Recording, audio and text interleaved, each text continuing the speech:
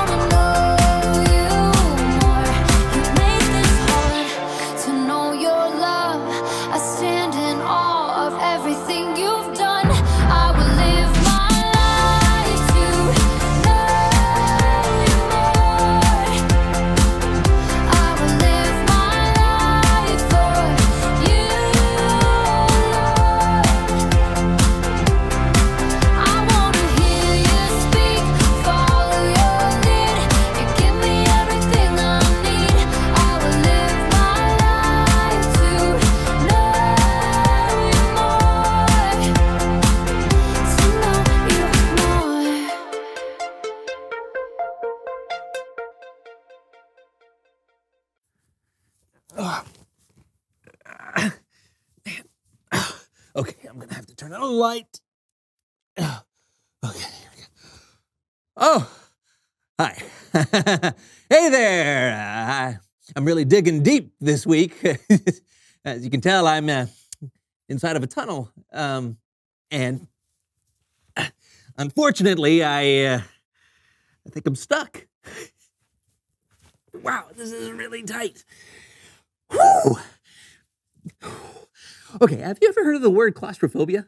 Yeah, it's where somebody is really scared of tight places and small places, and they think like the walls are closing in on them, and they run out of an ability to breathe, and I never thought I'd be like that, but I think I'm starting to become that.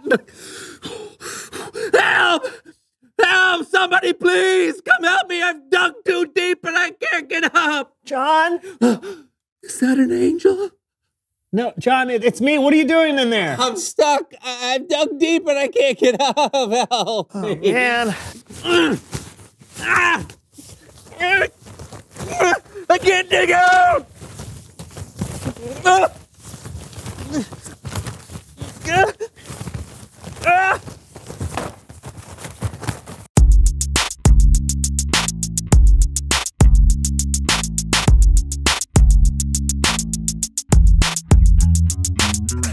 Hello, everyone. I'm Brandon. And I'm John. This is the So-and-So Show. Are you so or so? Oh, I'm so. Ah, good. That makes things way more clear. How did we come up with the show's name in the first place? I don't know. It's probably just something that I came up with. Oh, yeah. Wait, why would it be something you came up with?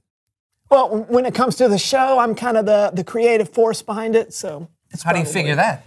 How do I figure what? How do you figure that you're the creative force behind the show? Well, I came up with the title. Oh, that's speculation. Besides, people don't tune in for your creativity. They tune in for my hijinks. That's why I'm here. The show was my idea. The show was my idea. There is only one way to solve this. You're right. One way.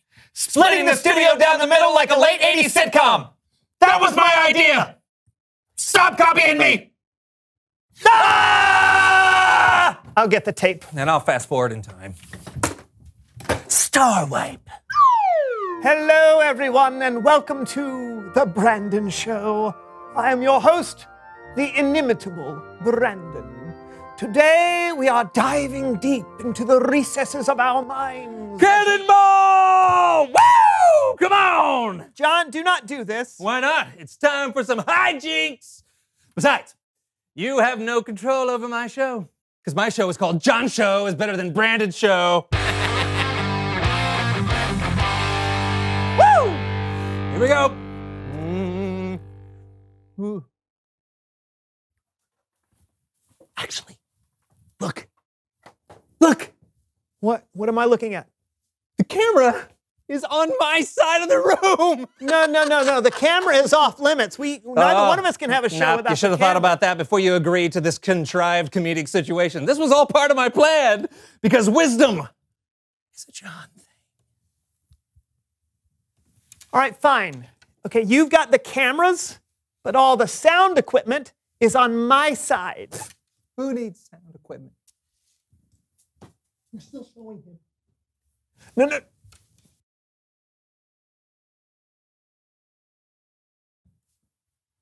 Welcome again to my wonderful show. And an example of verbal dexterity not seen since my sophomore year in high school, I shall sing the Major General song from Pirates of Penzance. I am the very model of a modern Major General. I've information, vegetable, animal, and mineral. I know the kings of England, and I quote the fights historical from Marathon to Waterloo and orders categorical. It's been a long time since I've done this, so I only remember the first 4 lines. You won't have a problem hearing those 5 or 6 times, right? So here we go. I am the very model of the modern... This isn't working, is it? We need to think of something else. Maybe we can go to Bible time. John, no one can hear you, all right? But hey, I've got an idea. We should go to Bible story time with Kellen.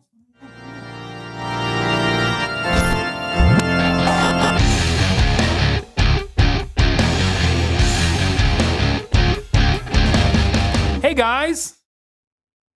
Guy. Question, why is there only one of you?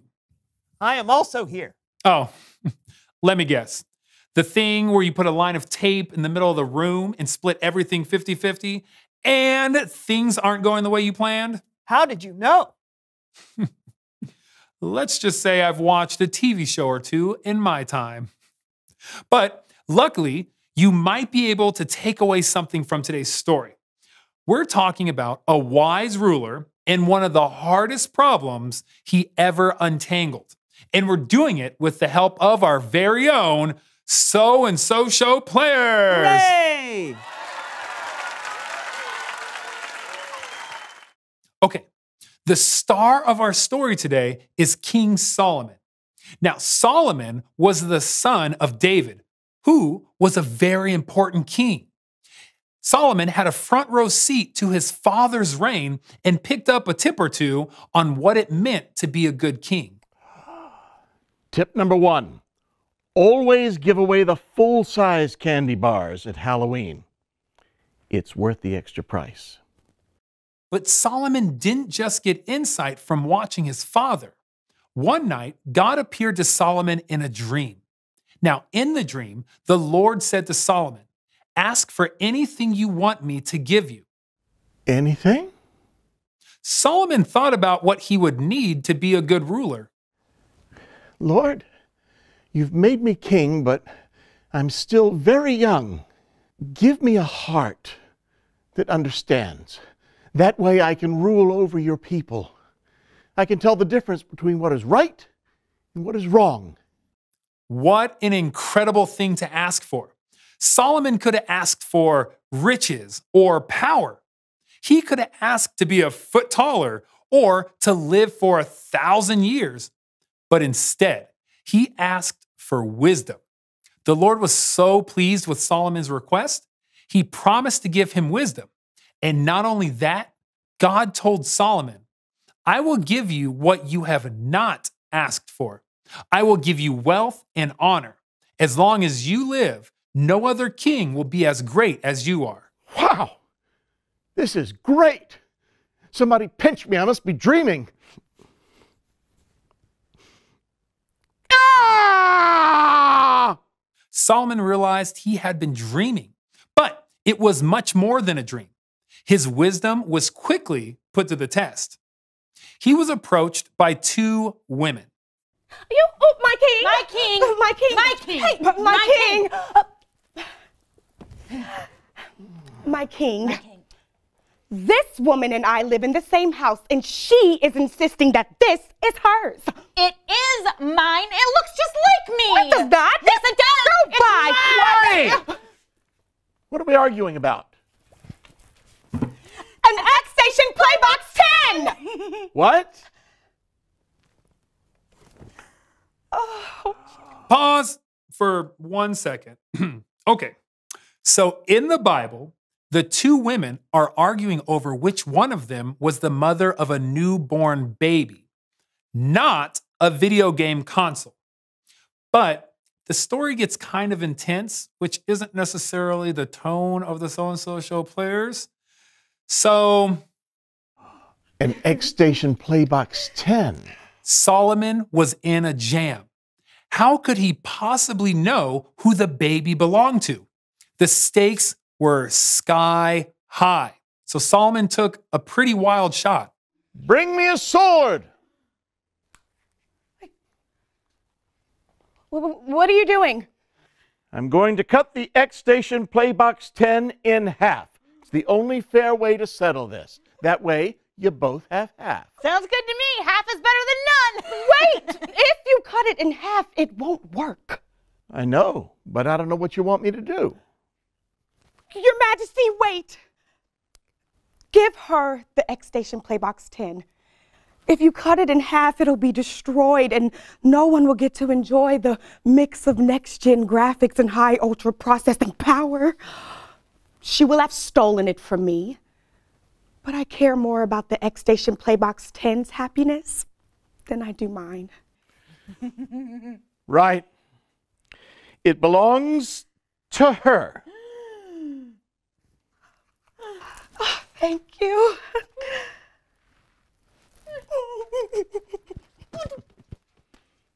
Get. That's not fair at all. No. I did right by that baby. Get X-Station Playbox 10. What's next? The end. Let's give a big round of applause for the So-and-So Show players.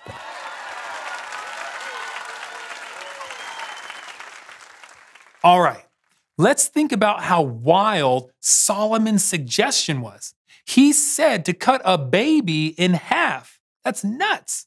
But he would have never hurt the child. It was a test. Solomon was thoughtful about the problem, and he was kind to the real mother who was in a bit of a bind, and he trusted God for wisdom. Those are the qualities you need as a follower of Jesus.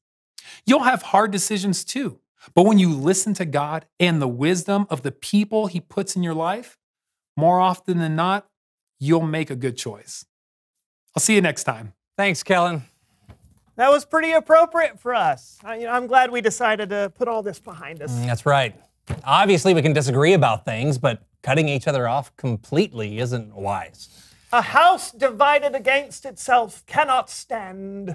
Did you just come up with that yourself? No, Jonathan, That was from my freshman production of... Reveal the question!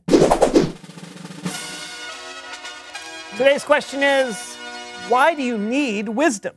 Oh, well, if you get into a fight with your friend, wisdom is the thing telling you to apologize. Yep. Or the thing telling you you shouldn't eat cookies before dinner. Yeah. Wisdom is knowing when something is right or wrong. Splitting your room down the middle with tape is not wise, and it's a huge waste of tape. That's very true. Wisdom, it's a John thing.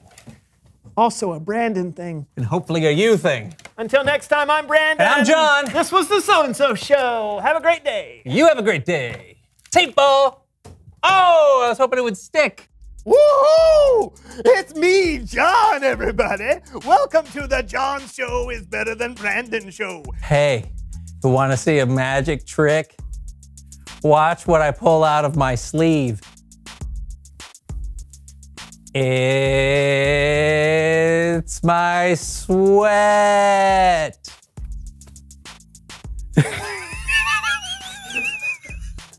Okay, here's a burpee for you. Number one. That's all I got.